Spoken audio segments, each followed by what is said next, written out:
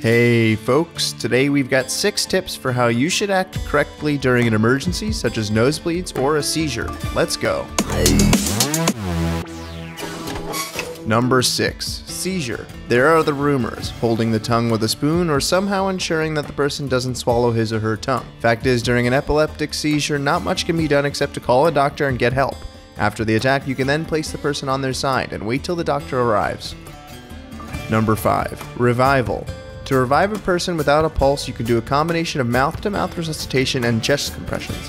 You definitely need to be really sure that the victim has no pulse, because the pressure on the chest can break his or her ribs and even damage the lungs. If the victim's heart is really not beating and no doctor is nearby, you can start to revive them. Chest compressions should be performed with 100 compressions per minute. Every 30 compressions should be interrupted for 2 breaths and then continue. Number 4. Disinfectants. Although it's natural for most people to disinfect a wound, in most cases it's done wrong.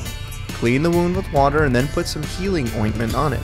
If the wound isn't bleeding much, you can go without the bandage, because the fresh air heals the wound best, and is not dampened or unnecessarily strained by the friction of the bandage. Number 3. The pressure bandage. For a pressure bandage, you should never use a rope, but always create a cloth to use from a t-shirt or something similar. Otherwise, there's the risk of creating a blood congestion and the arm could need amputating. Only when the bleeding is such a high risk, such as in the loss of a hand, that an amputation would be the lesser evil, can you use a rope around the arm. Number 2. The car accident. In a car accident, you'd probably really like to get the victims immediately out of the car. But since you don't know what injuries the victim has suffered exactly, it's sometimes better to leave the person still until a doctor or paramedic has arrived. Of course, only if the car isn't burning.